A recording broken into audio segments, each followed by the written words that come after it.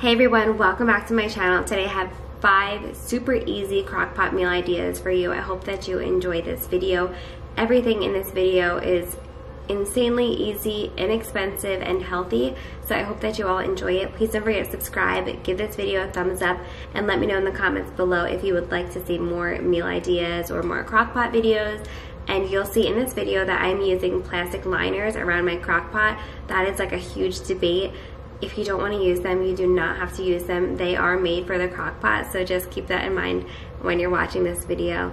Anyway, enjoy. I hope this gives you some inspiration, and let the crockpot be your friend. It is so easy to have a home-cooked meal, and it just is a huge time saver, and I can't even tell you how much it has helped me all the way back from nursing school up until now being a mama. So I am very familiar with the crockpot, and I hope you enjoy these recipes.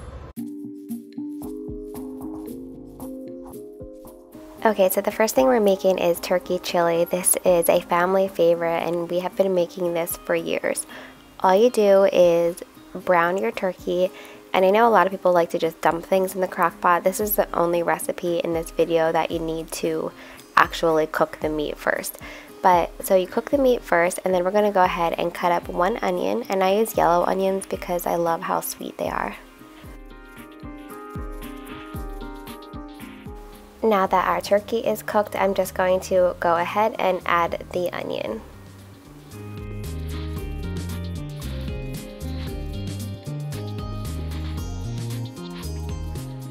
These are the spices that I use: salt, pepper, cayenne pepper, red chili flake, and chili powder. I take the cap off of the chili powder because I use quite a bit of it, and I just don't want you to get scared about spices because everybody has their own taste. I do not measure my spices, but I like to just kind of put a ton of chili powder and a little bit of the other spices. And then you'll see later that I add brown sugar to it, and I feel like that is the secret to why everyone loves my chili. As you can see, there's a piece of bread in the brown sugar, and that just keeps it from getting rock hard.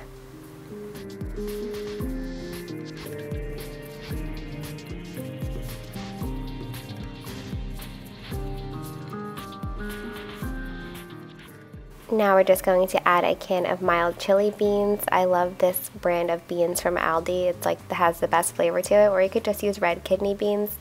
I'm also doing a can of diced tomatoes, and I'm just going to go ahead and mix that all together. Sometimes I do add a can of crushed tomatoes as well. You can see right here I'm adding crushed tomatoes. It depends on if you like your chili to be thicker or more watery, but this is how it looks with the crushed tomatoes and the diced tomatoes. And this is the perfect consistency for our family, and I always make cornbread with it. Next up is my favorite potato and cheese soup. Again, this is super easy, and a lot of times you already have these things on hand. The first thing I'm doing is cutting up 1 yellow onion.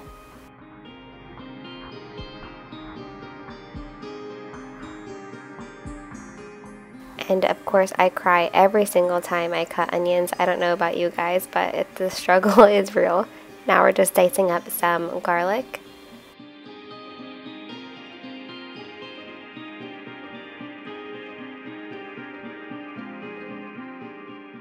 And we're just going to throw this into our crock pot, and then we are going to add some chicken broth. The broth that I'm using here is just the Target brand, and we are gluten-free, so just make sure if you are gluten-free that your broth says that it's gluten-free, because a lot of broths like to add flour. Now I'm just adding another box of chicken broth.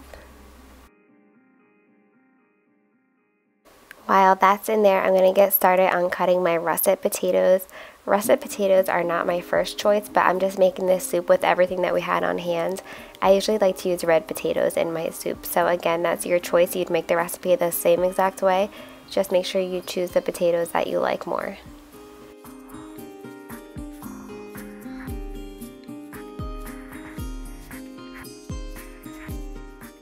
Now we're just going to throw that into our broth and onion and garlic and stir it around and let that cook. I usually do high for 4 hours or low for 6 hours. My crock pot is super powerful, and I feel like it has a lot to do with how hot your crock pot gets. And now that that is done being cooked, I'm just adding a package of cream cheese, 2 packages of cream cheese. And I'm going to actually use my potato masher to mash that all up. And as you can see, I left the skins on because I really like the skins of my potatoes in my soup. If you don't, all you do is just peel it. Same exact recipe. And I'm just sprinkling some cheddar cheese on top. You can also add bacon and chives. That's like a really good combination. Again, I'm just using what I have on hand. This next recipe is literally just chicken and slow cooker buffalo chicken sauce, and it's delicious. We love having this over tortilla chips or with rice, and it's so easy. You can find it at any grocery store. And now for our chicken and rice soup, I'm chopping up some carrots and some celery.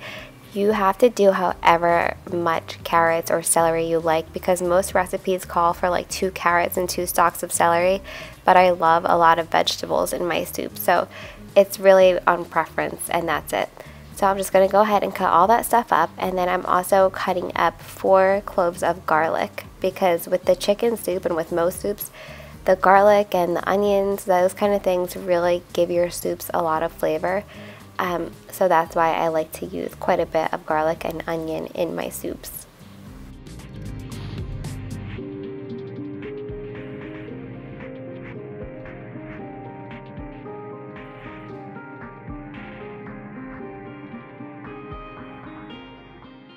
I'm just using 3 chicken breasts for this recipe, and then just putting all of those vegetables in as they are, all at the same time.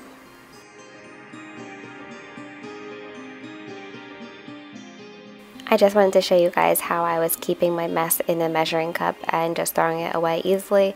Again, using 2 boxes of chicken broth for this, and then I'm going to add some bay leaves. That's also optional. And just going to do the same thing and let that cook on 4 hours on high or 6 hours on low. Again, it really depends on your crock pot. Another thing is, if you want it to meal prep on Sunday, you can make this for lunches, or if you want it to meal prep and just cut the produce up to throw in your crock pot the next morning, you could do that as well. I like a little bit of a kick to my soup, so I add cayenne. I also add some thyme and some salt and pepper. Again, adjust things to your taste, and don't be afraid of spices. You really cannot go wrong.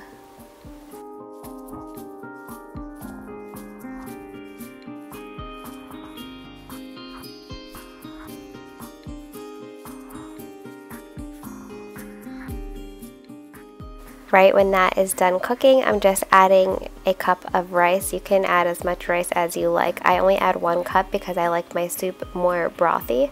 And then I'm going to go ahead and let that cook for about like 10 more minutes. And this is a delicious, super easy homemade soup. When you stir it, the chicken will easily just shred by itself.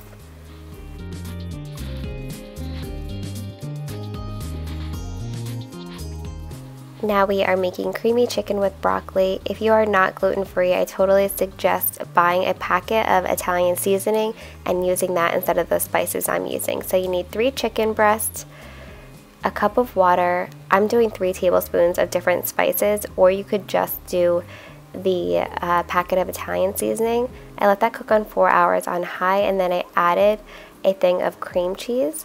I let that melt, and then I add my broccoli, let that cook for a little bit, and just mix everything up. This is really good over pasta or with rice or just by itself. I also really recommend using chicken thighs in place of the chicken breast for any of these recipes. It just gives it a lot more flavor. I use chicken breast because that's what I had on hand. So I hope that you all enjoyed this video. Please do not forget to subscribe, give this video a thumbs up, and break out your crock pot, guys. It's so easy to have homemade, healthy, and delicious meals, and there is always leftovers.